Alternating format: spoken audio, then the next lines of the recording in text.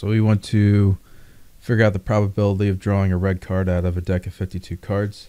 So I've got a picture here of a deck of cards. If you look here, the red cards take up half the amount of cards, and the amount of red cards are 26, and the total cards, which is all the cards included, are 52, so it's 26 over 52. And if you reduce this,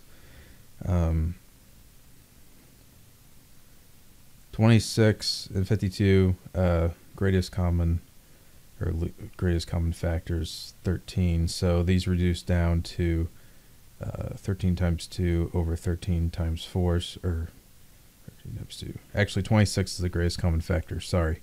So 26 times 1 over 26 times 2. 26 cancels out, and you're left with the probability of selecting a red card is 1 over 2. And I can check right here, and that's correct. So if you draw a random card, have a deck, you got a 50% chance of getting a red. All right, I hope that helped you out. Thanks for watching. Have a great